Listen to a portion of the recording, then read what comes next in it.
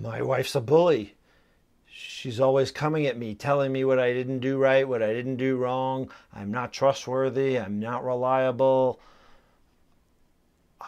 I don't know what to do. What can I do? My name's Stuart Matola. I'm a men's relationship coach. I'm going to be giving you a tool explicitly if you're in this situation of what you can do so you don't feel like you're at the mercy of your wife's charged behavior. So first off, I want to say this is a really tough spot for a guy to be in. And if you're in this spot, I got a lot of empathy for you. I was in that spot often during a 20-year marriage.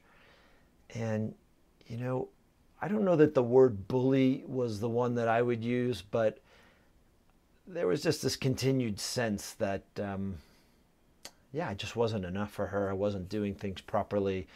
The biggest one I would hear is, you're not on my team. I don't feel like you're on my team.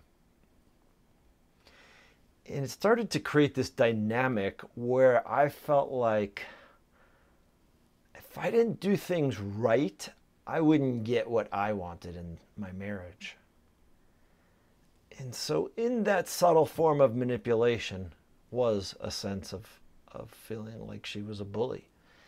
And I didn't really feel like that was her intention or that's who she wanted to be, but that's how I experienced it. But I also see a lot of guys who explicitly are telling me, my wife is coming to me, at me, or my partner with really charged behavior. And the guy's even questioning, why am I even in relationship with this person?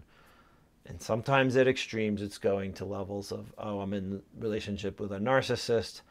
I'm in relationship with somebody who's emotionally abusive. And there's different tiers of what's going on here. But regardless, there's a tool that you can use that can basically say, enough. I'm not taking this anymore. And I notice what gets in the way of guys to actually get into that place of self-advocacy is they fear that she's even going to freak out worse. It's going to make things worse. Well, if you're in that situation, I want to ask yourself, is it going really well right now? And is placating making things any better? They're not. And so often in these situations, our fears are much worse than the actual reality that's going to ensue. So the tool I have for you with this simply is this. And I say, it's strong shield, open heart. Strong shield. What do I mean by that? That means when stuff's coming at you, you are essentially just not taking it on.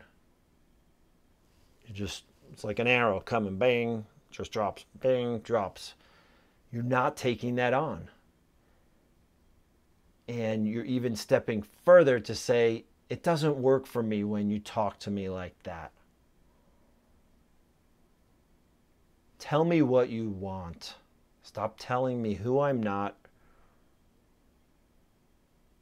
what my character is. Strong shield, also known as a boundary. And a lot of times guys who are in this position, we're nice guys, we're good guys, we feel bad about asserting ourselves often because we don't know the difference between assertion and aggression. And I want to be clear, as long as you're speaking kindly, you are not being aggressive. That doesn't work for me.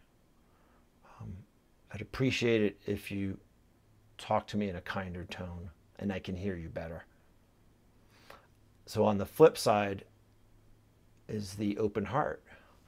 And that means you're not just putting up a wall, because I see guys go to the opposite side where it's like, screw her, I don't want to deal with her, she's crazy. No. Those guys are stopping all connection from even happening.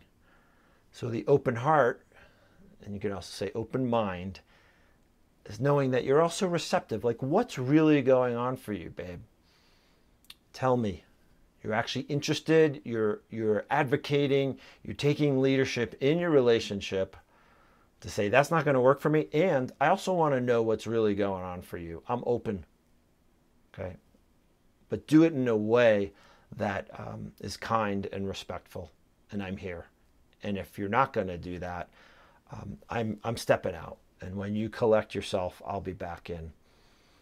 So again, strong shield, healthy boundaries, very powerful tool. Open heart, staying connected, asking her what she wants. A great way to deal when you feel that dynamic of being at the feeling like the object of your partner's rages or anger. And I want to be clear, you can't just do this alone. I love offering these tools and tips, but even better is the chance to debrief and get custom feedback on your situation, how this worked or didn't work for you. Tuesdays, 9 a.m. men's relationship call is an open Zoom call that I host. And if you're the kind of guy who's not sure if you want to show up to something with guys that you don't know, I invite you to just listen in, mute your video, mute your audio, and just observe and participate when you're comfortable. If this was helpful, please subscribe to this channel to the lower right. Thanks so much for tuning in. Have a great day. Bye.